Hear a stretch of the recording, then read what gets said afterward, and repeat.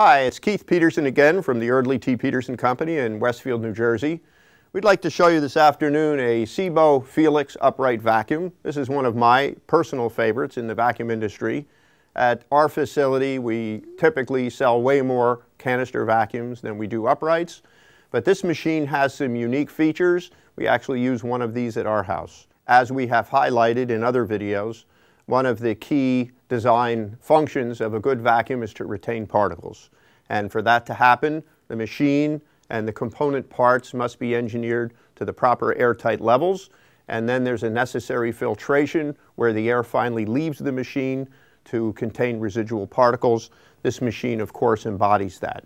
What is probably most attractive about this vacuum is what I term a hybrid design, which is not only that it has two motors. There's a main suction motor in the main part of the vacuum, and there's a second motor making the revolving brush go around.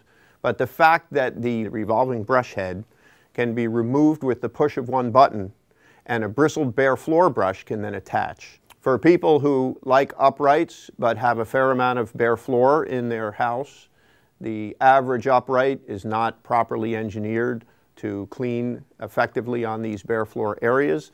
This machine with that switchover design enables a bare floor brush, the proper tool for the job, to be used on the bare floor areas. So it's extremely versatile in that respect. The first thing to mention is the cord is 39 feet. So many of the cords in this industry today are short.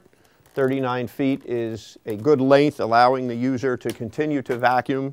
We could say to continue to joyously vacuum. The handle's adjustable for comfort. There's a release lever, and the handle can be positioned for different users. It will also release down and store. If there's a closet, say, with a low first shelf, the handle can come down to that level. The cleaning accessories are built onto the machine. As with many uprights today, the cleaning tools on this vacuum are slightly hampered by a shorter length on the hose. There are two primary accessories at the fingertips of the user, the crevice tool, the upholstery tool, and this machine can be used to do an upholstered sofa, a chair, or clean corners and edges around cushions. We use it that way in our house. There's an extension wand available if a longer reach is desired. But there is a reduction of length on the cleaning abilities on this machine. Its primary use is as an upright for rugs and for floors. This vacuum cleaner, as with all the machines that we sell, features a bagging system. We have mentioned in other videos we don't advocate bagless machines because of the amount of particulate that is uncontained. It's flying around. It assails the internals of the vacuum. It's dirty to empty. So the bagging system on this machine is accessed very nicely from the top. There's a flap that releases the top lid, and before the bag comes out, there is a seal cap that will ensure that particles are contained. The bag lifts out from the machine.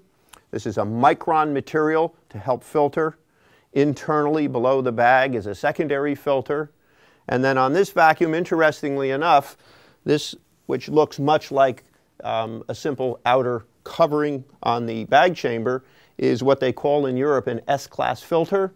It is designed to filter to very tiny microscopic critical sizes.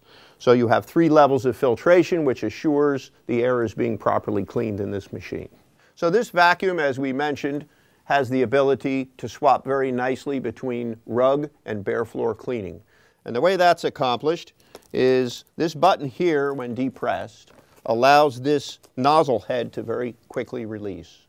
In the place of that nozzle head, which contains a motor and a revolving brush, is a bristled bare floor tool, and that simply attaches in place. And you can see we've got a bristled tool with wheels with rubber tires. This will very nicely clean any type of bare floor. And then to go back to the rug, we simply press this, that releases, and the machine will drop back into this rug head, and we're back to cleaning the rugs. What a beautiful design to allow versatile cleaning throughout the house. This machine also features a dial which enables adjustment to carpet height. It's always better to make a nozzle head that can adjust to particular type carpet than a head that just simply flops onto the rug. This then can be adjusted as needed to suit cleaning on different carpets. But when we turn this head over, we have a beautiful feature in that a revolving brush needs to be thoroughly cleaned to maintain its effectiveness. The hair and the thread that's picked up in the cleaning process will wind around the brush. Eventually that hair and thread will travel off into the ends of the brush, into the bearings. It'll stiffen up the brush action and cause problems. So Sebo, recognizing this, has a real nifty design to enable the user to clean this brush head. At this point it says press, and if I press with my thumb, this end cap revolves and releases, and then I can take this brush and simply remove the brush. No tools necessary.